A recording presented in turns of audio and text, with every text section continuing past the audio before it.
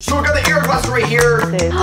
Oh my god. XREAL Air. Glasses. And share my thoughts on this emerging tech with you guys. These look like a good pair of shades. And they are mine. I'm a big fan of wearable displays. It's like carrying a movie theater screen. And people are just amazed. Automatically, first person's reactions are like, oh my gosh, how much is it? And then I tell them the price and they're like, okay, where can I get it? Or so I believe, and they are comfortable. They sit right on your nose. You can adjust them. Overall, they just don't feel heavy at 80 grams, considering they have built-in speakers, the ability to attach your own prescription.